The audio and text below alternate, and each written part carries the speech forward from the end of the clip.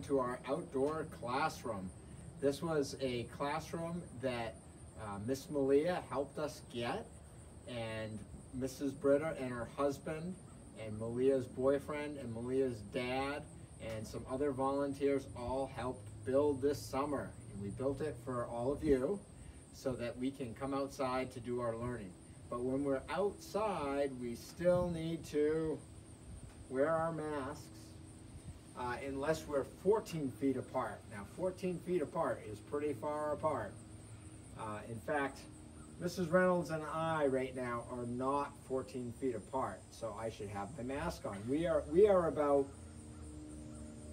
7 or 8 feet apart. But each class will have a chance to come down here and do some learning in the outdoor classroom this year. We'll also be doing some outdoor learning in some of the other spots in the field out here. Everyone, this is our greenhouse. You probably spend a little time in here. It's not a big space.